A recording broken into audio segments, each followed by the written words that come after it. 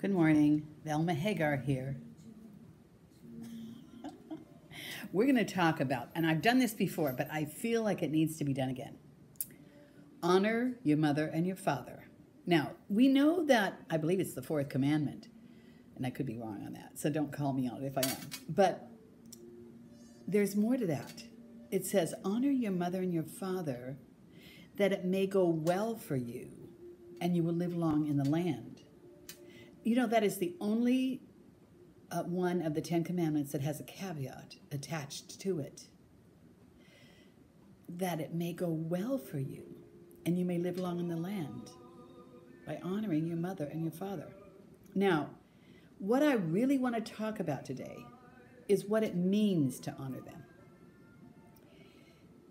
It means to show them great respect. It means to lift them above others. It means to elevate. If you look it up, the word honor in Webster's dictionary, which I love Webster's because, you know, it's our English language and we can really dissect some of the things we hear in the Bible from Webster's.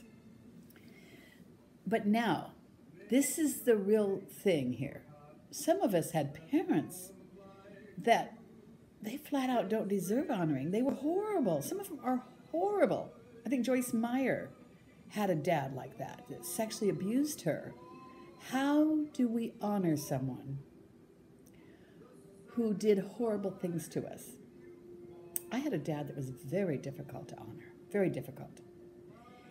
And I have a friend who recently, I cried when I read her story of how her dad literally just got in there and jacked around with her life. She was an only child.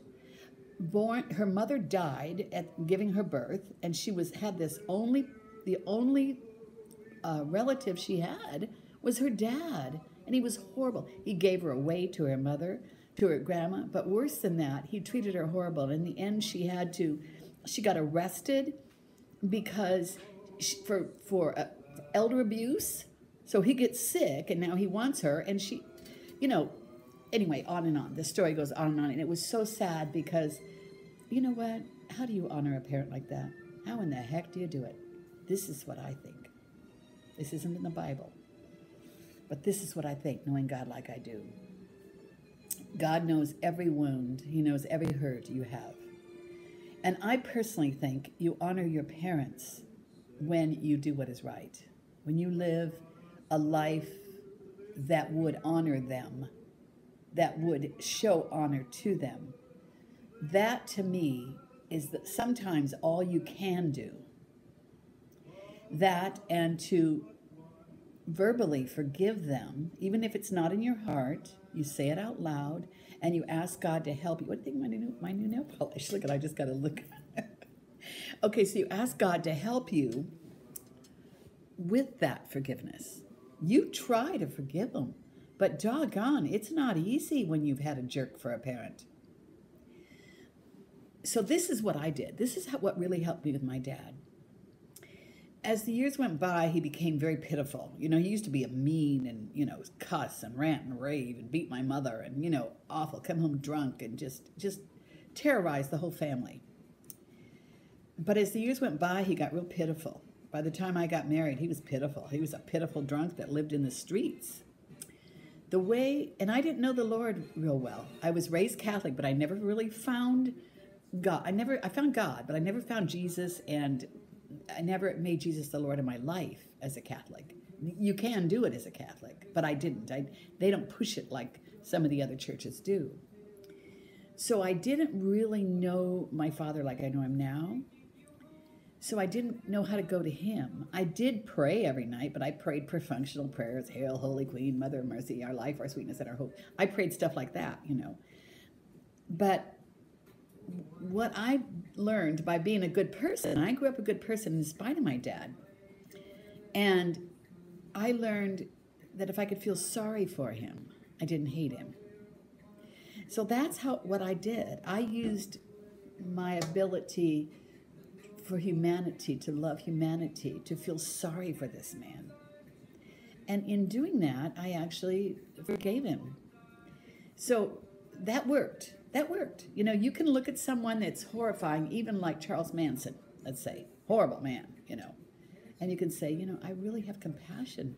God, he must really be tweaked to do what he did. And so if you can get yourself to a place of compassion, it says Jesus looked at the masses and he was moved to compassion.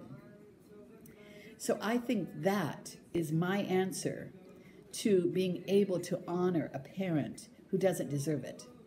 You don't know what's in their heart. You know, sometimes little things happen to them in their life. Who knows? But I think alcohol and drugs are demons that get into them, and then they are people. My dad wasn't a bad person. My dad was addicted to alcohol, and alcohol made him crazy.